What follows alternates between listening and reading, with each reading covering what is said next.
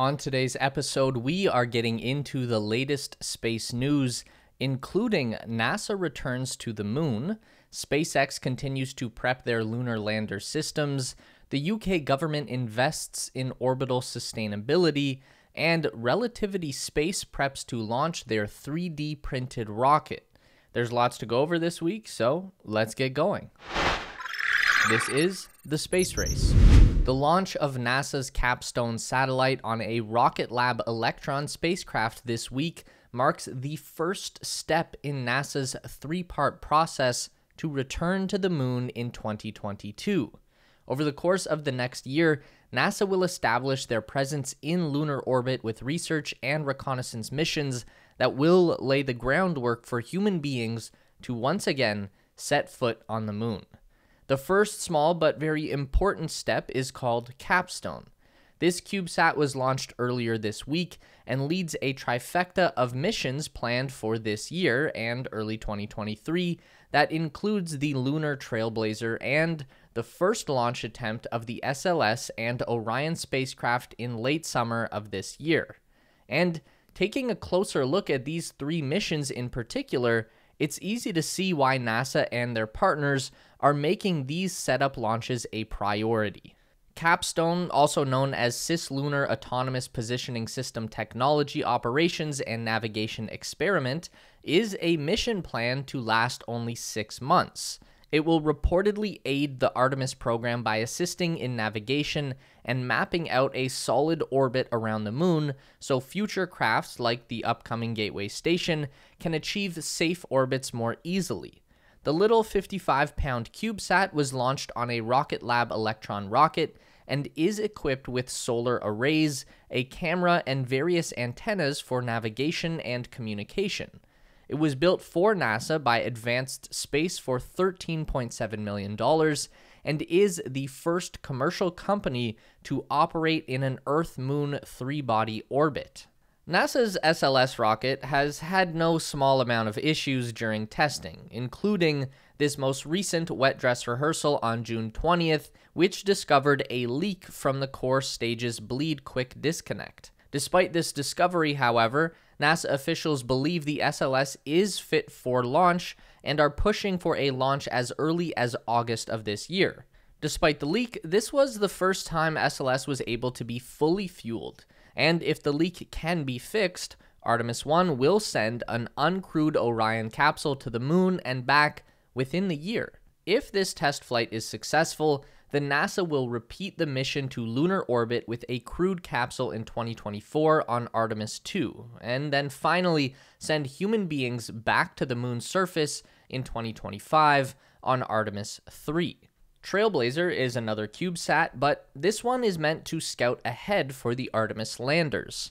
It's equipped with a spectrometer and a thermal mapper to try to survey the moon for distribution of water ice, a key indicator of where to land our astronauts and establish future operations on the moon. While the satellite will be ready for launch by 2023, the rideshare it was scheduled for, the IMAP missions, had to be delayed until 2025 to allow for the principal equipment to be finished. But NASA has a tight schedule, so they found Trailblazer another ride. Trailblazer will reportedly now be a secondary payload on Intuitive Machines' IM-2 mission, which will be delivering the second automated lander to the moon's South Pole regions for drilling and study. This will launch in early 2023 on a SpaceX rocket. The pace of these launches, the hurdles NASA is jumping, and the schedule they're flipping all paint a picture of a space agency determined to see this important mission done with a minimum of delays. There is so much to do before we even see astronauts back on the moon's surface, and clearly NASA is in no mood to delay the missions that would give us the vital data we need to safely get them there. We know from NASA communications that the team has been working very hard to set all these dominoes up. Public and commercial efforts across the industry are working together to make Artemis a reality, and it really feels like everyone is taking their first steadying breaths before the sprint begins. On your marks. And speaking of the race to the moon, SpaceX is off and running after the FAA cleared the rocket company for testing of their Super Heavy booster and Starship vehicles at Starbase in Texas. This massive rocket will play a leading role in NASA's Artemis 3 mission as the Starship lunar lander returns human beings to the moon's surface. There's been lots of activity in the lead up to these tests. Infrastructure work is being done with the Mechazilla Tower being pieced together on the Florida coast, for example, but all eyes are on the activity surrounding Booster 7 at Starbase. On Thursday, the 23rd of June, Super Heavy Booster 7, with all 33 Raptor 2 engines installed, was rolled out of the bay and to the launch site. It was quite the sight to see this huge 70-meter tall booster making the hour-long trek to Starbase's launch armature, but the best was yet to come. After a couple of hours of calibration, the robotic chopstick arms of Starbase's Mechazilla Tower lifted and rotated Booster 7 onto the orbital launch mount. This is the first time that SpaceX has lifted a Super Heavy with the tower arms and not a giant crane. It is extremely exciting to see the chopstick arms working as intended, but even more exciting to think of the possibility of them catching the booster during landing tests that could be happening later this summer. That lift test makes the activity in Florida much more exciting as the tower at Cape Canaveral has begun the process of being put together. On Tuesday the 21st, a massive crane began lifting the pre-built sections into position. Those of you who follow the channel might remember that the orbital launch and integration tower at Cape Canaveral is being built differently. Thanks to the lessons learned with the Starbase tower, the Florida Mechazilla is being fully built in pieces and then transported to the final destination. This makes the tricky electrical and plumbing work easier and safer to do while allowing for quicker construction on site. Once the pieces are in place, all the engineers have to do is cinch up the connections and the tower will be good to go for future work. With a second launch tower in the heart of America's space program, the Starship will be ready to become a true workhorse of the aerospace industry. And this is also likely to be the site where the lunar Starship HLS lander will launch to the moon. And it's that future work that we're all excited for. Aside from wet dress rehearsals, the next big test will be the static fire of the Raptor 2 engines on Booster 7. We know from the FAA ruling that SpaceX is allowed 135 seconds of Super Heavy static fire tests. Given that these engines haven't been fired on this scale before, it's likely that the team will opt to fire single engines, then maybe a full ring, and then if all things are still nominal, we might see the full 33 engine burn. All of this exciting stuff is on top of the other infrastructure work happening on site at Starbase. The crane building the mega bay was pulled down, indicating that the building is almost complete on at least the tall parts of that building. And next to that, the structure of the massive Star Factory is coming together quickly, with roof work reportedly taking place. It looks like SpaceX's work with the FAA all year is finally paying off. All of their projects are either coming together quickly or being completed just as the PEA gave the go-ahead for testing.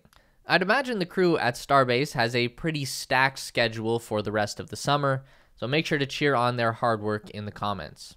It looks like the British government sees an opportunity to step into a leadership role regarding sustainability in orbit. The UK announced on June 23rd that they would be enacting a series of measures that include regulatory and financial action to address the growing debris problem in low Earth orbit. The goal, as stated by George Freeman, Minister for Science, Research and Innovation, is to set a global commercial framework for the insurability, the licensing, the regulation of commercial satellites, so that we drive down the cost for those who comply with the best standards of sustainability.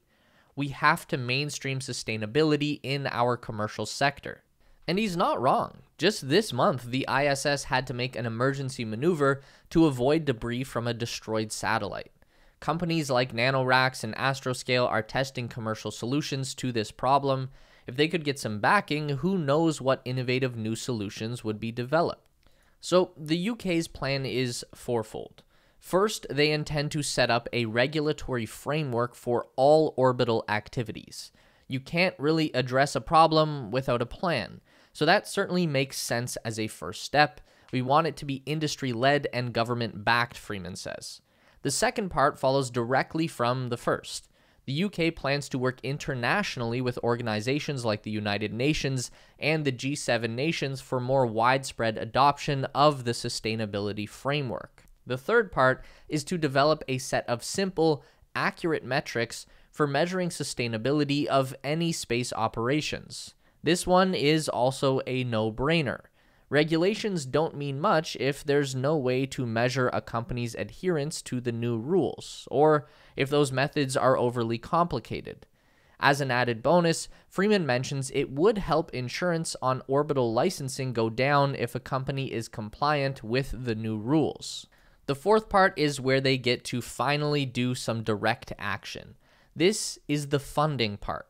Currently, the plan is to provide roughly $6.1 million for the development of an active debris removal program. This will reportedly start with a bid for 2 companies to be selected later this summer. For reference, this part of the program is the next step in a plan started by contracts awarded last year to a group led by Astroscale, who just recently helped test the feasibility of cleanup efforts with their ELSA-D satellite. The goal of a clean and sustainable orbit is definitely something we should get on sooner rather than later, but this isn't just about cleaning up space trash. Freeman notes that the real goal is to build on the US-led Artemis Accords to establish both peaceful but crucially sustainable space exploration. This Astro Carta would ensure all parties operating in our increasingly crowded orbit some measure of safety, promoting peaceful collaboration. High ideals paired with a solid plan for action, you love to see it. Rocket startup Relativity Space has shipped their first 3D printed rocket, the Terran 1, to their recently constructed launch pad at Cape Canaveral Space Force Station. The 9.3-ton Terran 1 is a mostly 3D printed rocket with 9 printed aluminum boosters. It is 85% printed by mass and has the bragging rights of being the largest single 3D printed object ever built. The rocket is designed to handle payloads of about 1.2 to 1.3 tons, launching them into low Earth orbit.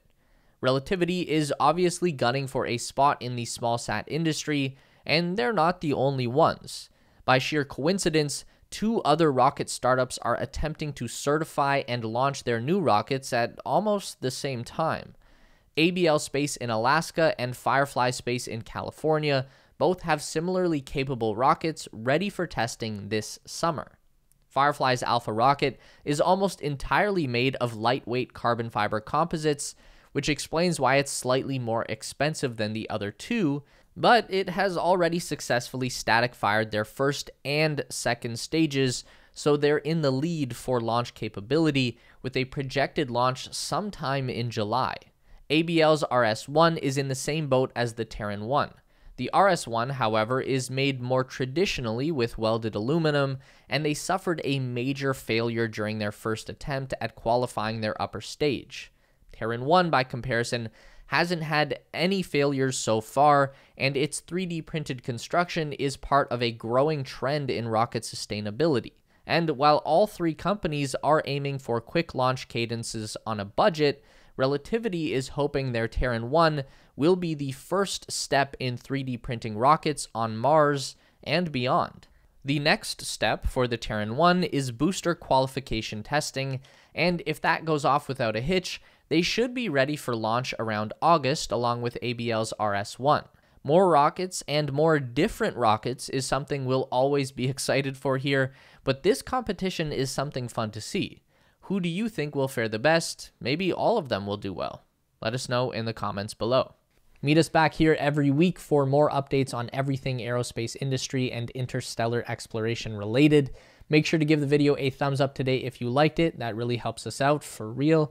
And subscribe to the Space Race for more videos just like this. We do one long form essay and one news update every week. And if you'd like more, we've got 2 more on the screen for you right now.